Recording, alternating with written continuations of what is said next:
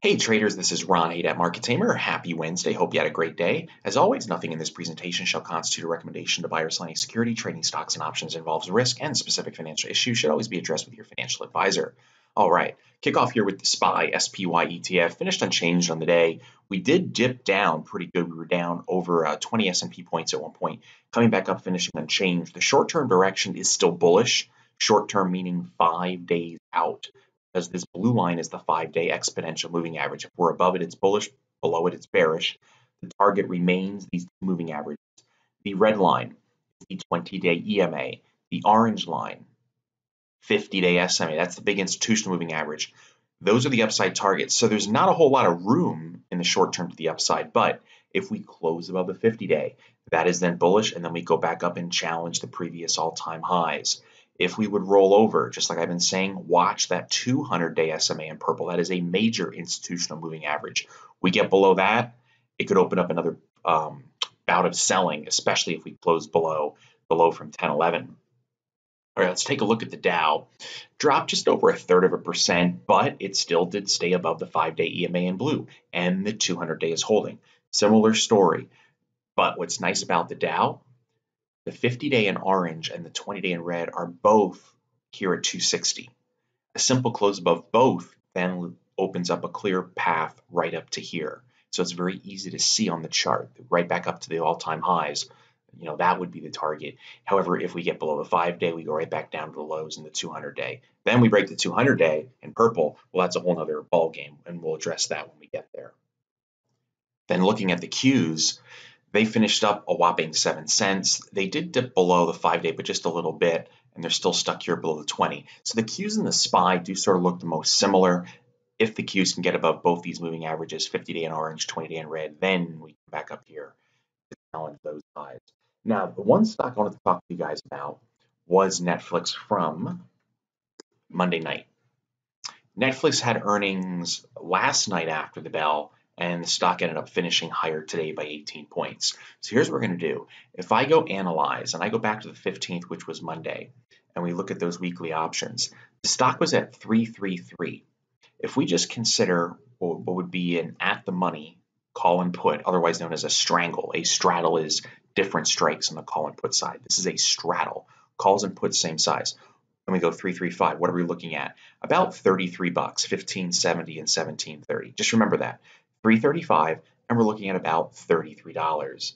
Well, if I go to today's option prices, the 335 is now worth, at the bid, if we were to close it, 29.60 and 40 cents. So it's basically worth a combination of 30. So we had this big move, but net, we're actually down 10% in the trade. That's why we needed a big move to see a return of at least that 30-some dollars.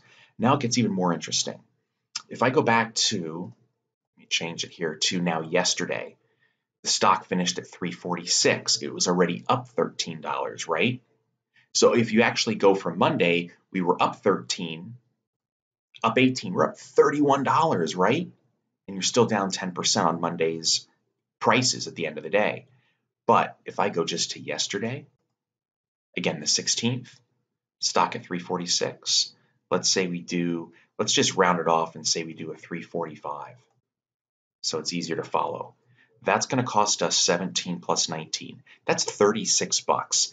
Yeah, we might be able to get it down to 34 or 35. Let's say we get it down to 35 bucks. We could probably do some bid-ask bid prices there. $35. Ready? If I go to today's price, you're looking at 20 and a buck, 21 bucks. You're going to go from 35 to about 21.50. That is a big drop in capital. 30, 40%, depending where you got filled on, loss, even with the stock jumping $18. Why? Volatility crush, volatility decay. This is why it's really important to practice this in a paper trading account and then see what happens when the stock does move it. And you would say, wait, the stock jumped 18 bucks just versus yesterday. Yeah, the problem is the cost was $35, $36. Now it's worth a whopping 21. Massive crash in the unknown, therefore the premiums drop like a rock. Okay, so I hope that was helpful. There's a lot of other companies reporting earnings later this week and next week. Great opportunity to try these type of strategies, whether it's on Google, Amazon, NVIDIA next month, Boeing maybe later this week, etc.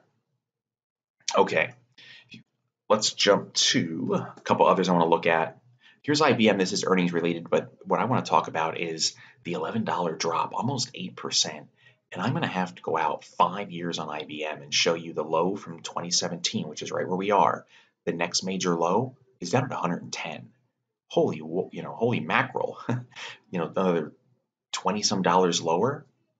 That's huge. So right now, IBM is definitely bearish. If we take a look at Google, and we're not going to need a 5-year chart here, I'm just going to go 6 months. Google did have a bounce yesterday, gave a little back today. It's just like the major averages. We have the 20-day up here, the 50-day. Google has to get back above all these moving averages and then take out the previous highs to truly re-energize the bullish trend. Now, maybe that's going to come with earnings later this month. We'll see. Here's Amazon. It's bouncing a little bit. They'll have earnings in a couple weeks. We need to get above the 20-day in red, the 50-day in orange, and then again back up to new all-time highs to re-energize the bullish trend. Right now, this is just a bounce. So far, it's sort of a weak bounce at that. And here is Apple.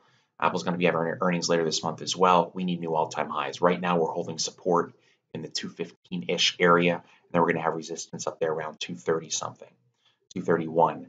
We need to get back above there. Maybe the earnings report could be that key metric. As of right now, a lot of the tech stocks are bouncing just with the cues, but they're not making a whole lot of headway just yet.